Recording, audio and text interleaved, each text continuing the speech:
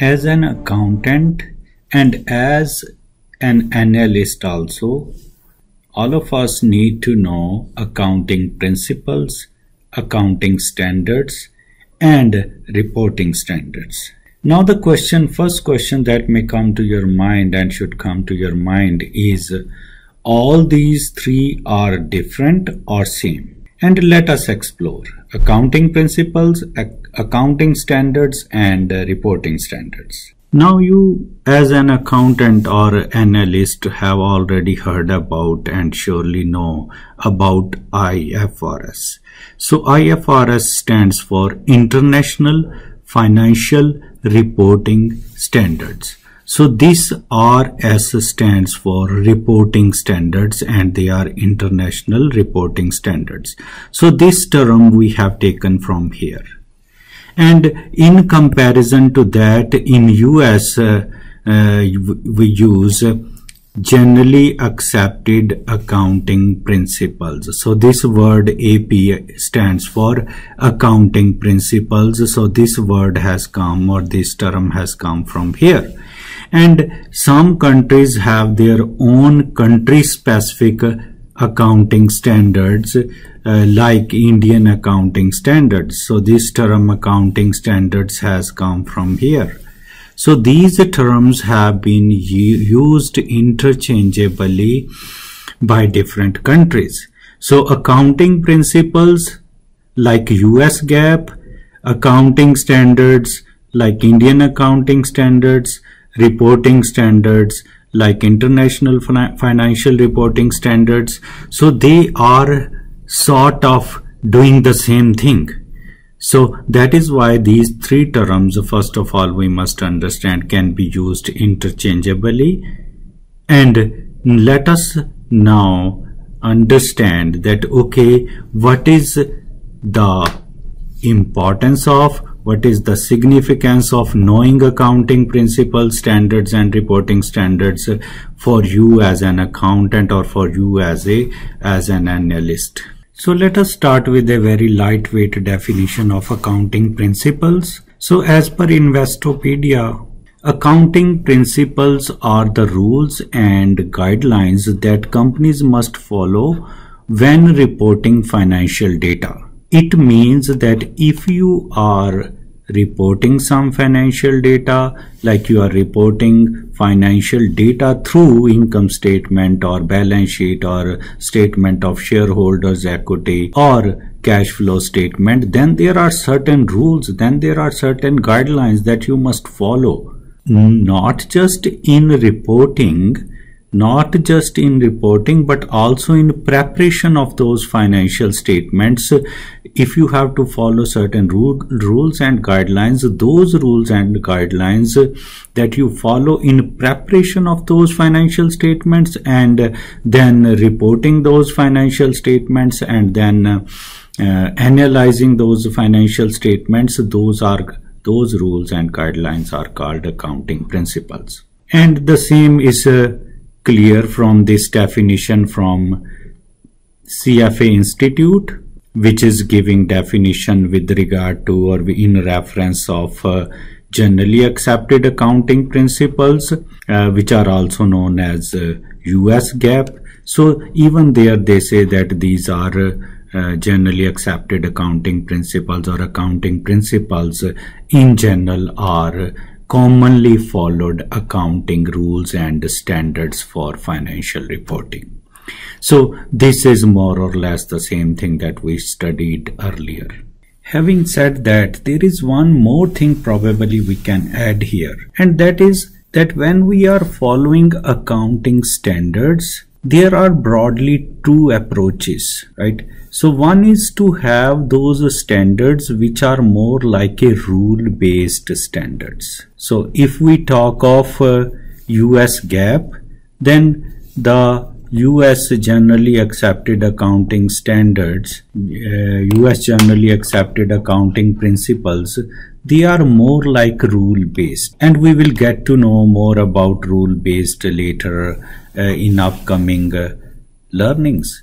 But here another approach is that we may either have rule-based or we may have principle-based accounting standards or financial reporting standards. So the second category is principle-based. So for example, when we go into details, which we will do in upcoming learnings, these international financial reporting standards, they broadly are constituted and treated as like principle based. So the question is, since accounting standards are becoming more and more complex and they are not so easy to understand, the question is whether we should have rule-based accounting standards or principle-based accounting standard. This is actually another dimension that needs to be explored. But for the time being, let us take one example. So let us talk of this going concern standard or convention, I should say. So going concern. So we assume while preparing financial statements that this business will be a going on concern. It would be a company that will continue its operations and would survive in a foreseeable future. Now the question arises, how long in future? So it will be going on concern, yes, we understand, but how long in future?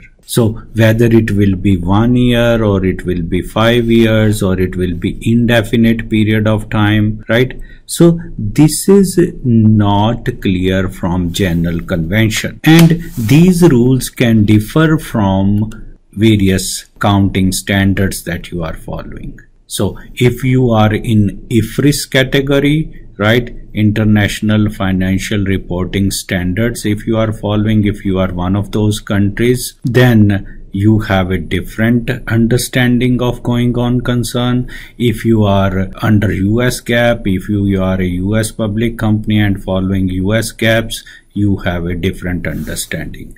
So let us explore actually this one. And upon research, I found that with respect to going on concern, there are certain differences between IFRS and US GAAP. And US GAAP is more specific and it assumes that in particular the assessment period under US GAAP is 1 year after the date that financial statements are issued, and US GAAP sets out detailed guidelines on liquidation basis of accounting. So which basically means that under US GAAP, if you are accountant or analyst, for you the going concern means that you think, oh yeah, in 1 year, in the next year, so the business is likely to continue.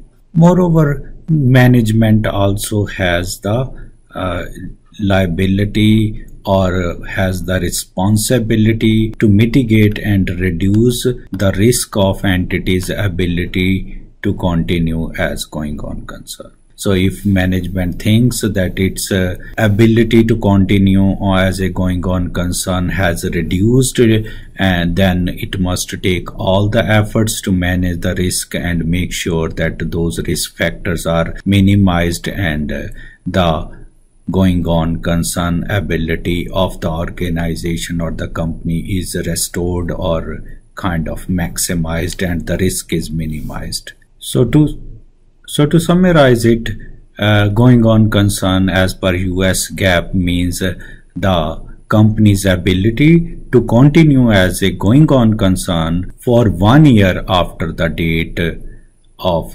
financial statements. And in general features of IFRS, I found that going concern was more like company is likely to continue its operations for a foreseeable future.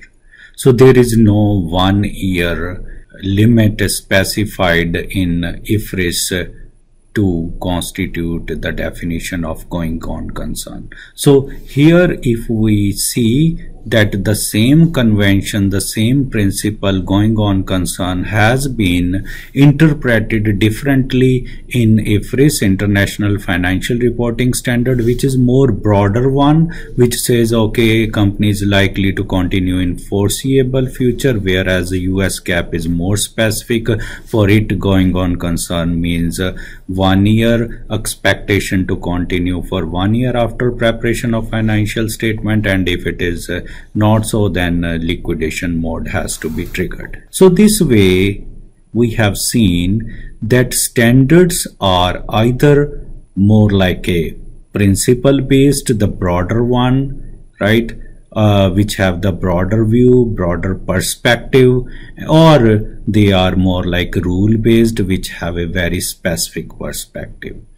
And later on we will in upcoming learnings talk about rule based and principle based application or implications of accounting standards. For sure, at this point we can say that if you are an analyst, if you are an accountant, if you are concerned with analysis of the financial statement, or you are concerned with the preparation of the financial statements, you need to have understanding of the accounting standards and principles, and you are likely to fall in one of the three categories.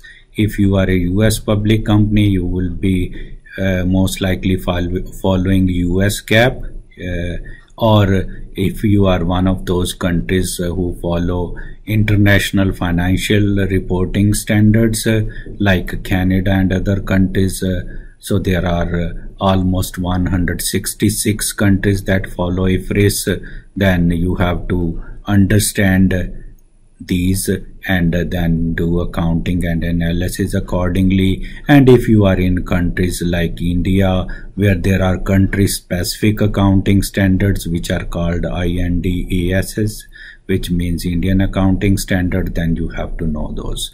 So it is more like you have to fall in one of these categories, whether you follow country specific accounting standards, or you follow US GAAP, or you follow IFRS. Right.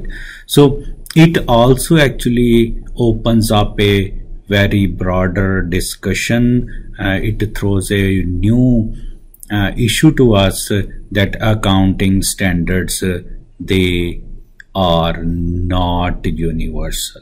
Rather, these are generally accepted, not universally accepted. So we will talk more about this actually in the upcoming learning. See you later.